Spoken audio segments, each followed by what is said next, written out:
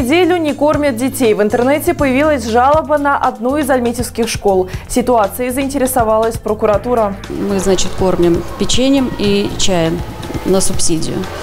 Штрафуют за отсутствие маски. В Альметьевске снова проверили покупателей магазинов. Соблюдают ли они масочный режим? В магазине уж можно перетерпеть. Ярмарка, на которой нельзя приобрести товар, но можно найти работу. В центре занятости встретились работодатели и соискатели. Смотрим возможности обучения своими силами. Об этом и не только. Вместе с моими коллегами-журналистами расскажем в сегодняшнем выпуске. В эфире «Новости Альметьевска». В студии Диана Янтимирова. Здравствуйте.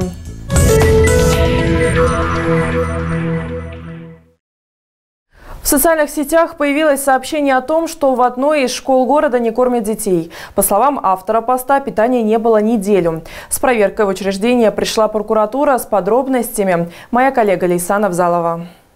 В городе Альметьевске в школе номер 21 уже неделю не кормят детей. Абсолютно не кормят. Причем плату за питание никто не отменял. 8 октября это обращение появилось в одном из пабликов. Автор поста утверждает, что дети голодают в школе, и при этом родителям приходится платить за обеды. В школе номер 21 объяснили, что определенные трудности с организацией питания действительно были. С 1 октября из учреждения уволилось 2 повара, поэтому готовить просто стало некому. С прошлого четверга мы не имеем возможности кормить детей горячими обедами.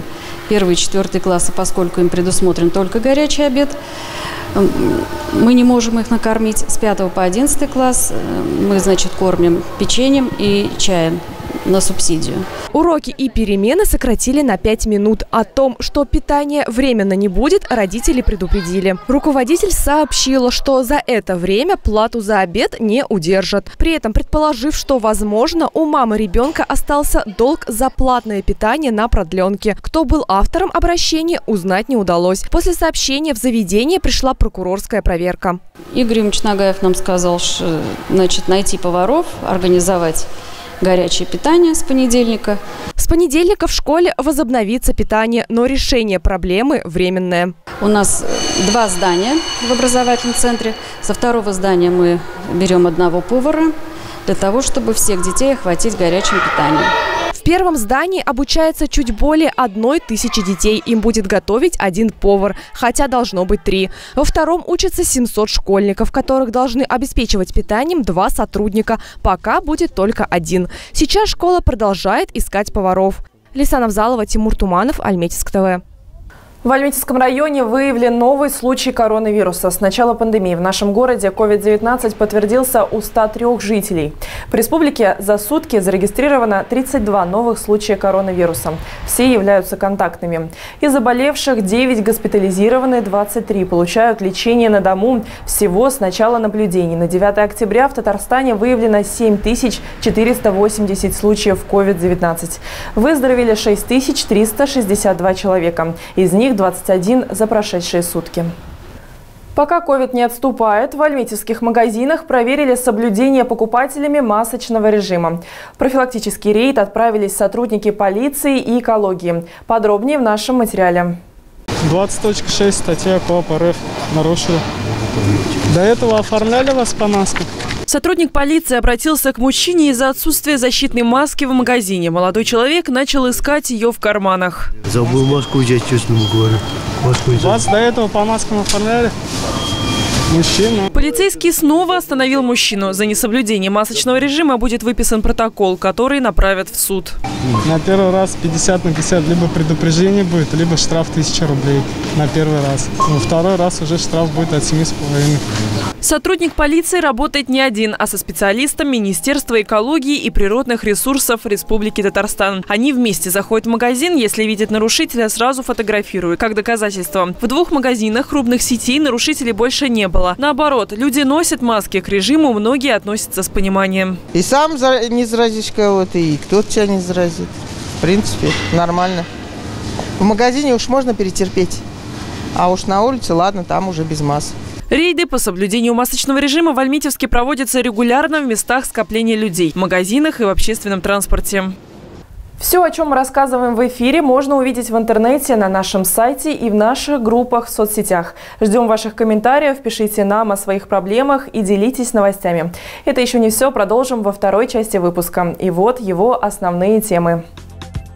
Ярмарка, на которой нельзя ничего приобрести, но можно найти работу. В центре занятости встретились работодатели и соискатели.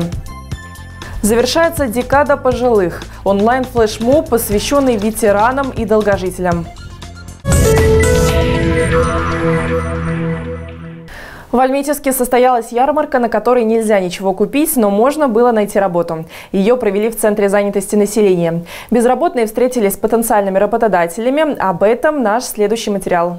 Эдуард Анциферов работу ищет в первую очередь с хорошей зарплатой. В Центре занятости мужчине предложили пройти обучение. Он охотно согласился. Ходил электриком где-то найти работу, но здесь другая тема у меня пошла. Здесь будет группа обучения производиться на охранников. Работодатели представляли 5 разных организаций. Они предложили посетителям ярмарки 16 вакансий. Всего 43 рабочих места. Сотрудники Центра занятости координируют соискателей. На ярмарке 4 человека прошли тестирование на определение своей профессиональной ориентации у психолога-профконсультанта. Вы можете к любому работодателю подойти, уточнить, какие у них есть вакансии. Требуется электромонтер, слесарь, рабочий по обслуживанию зданий, машинист по стирке, медицинский регистратор, медсестра, гардеробщик, уборщик и врач.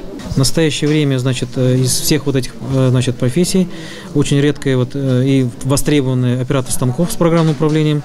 Сейчас мы, смотрим возможности обучения своими силами и дальнейшим трудоустройством. На сегодняшний день Центр занятости насчитывает 4900 безработных. При этом в городские организации требуется более 1500 работников. В этом году на бесплатное профессиональное обучение направление получил 301 человек. На очередной ярмарке вакансий, стоящим на учете, выдано 68 направлений на работу. Из них 12 человек остались на рассмотрении у работодателя и были приглашены на собеседование уже в саму организацию. Всего посетили ярмарку 74 человека.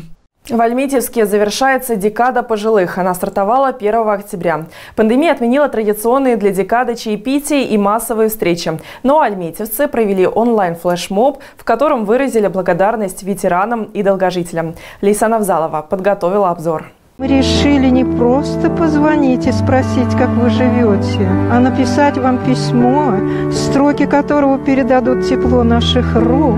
Альметьевцы писали поздравления в рамках акции «Живые письма». Онлайн-флешмоб стартовал в преддверии декады пожилых. Конверт с пожеланиями получила и 97-летняя Мугульсум Гафарова из Урсалы. Еще и показали представление.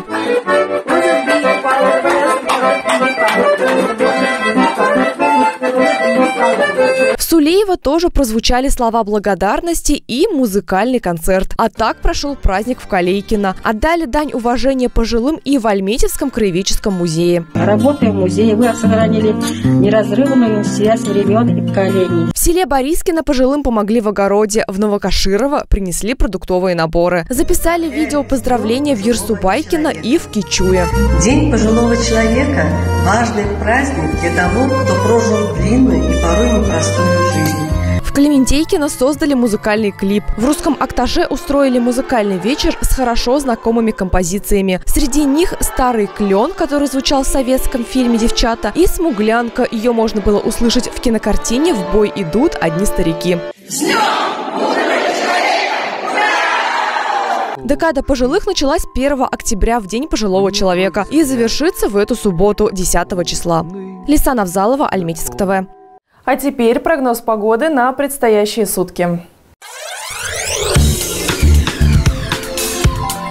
В субботу, 10 октября, в Альметьевске ожидается солнечная погода. Ветер юго-западный, порывами до 12 метров в секунду. Температура воздуха ночью плюс 6 градусов, днем плюс 14 градусов. Атмосферное давление 762 миллиметра ртутного столба.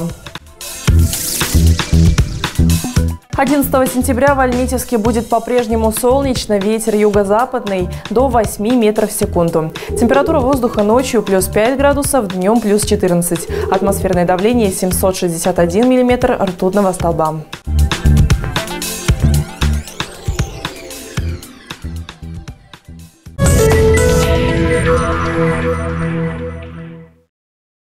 В Ваши сообщения также могут стать новостями. Информацию, видео или фото вы можете присылать в нашу телекомпанию через сервис WhatsApp. Номер на вашем экране.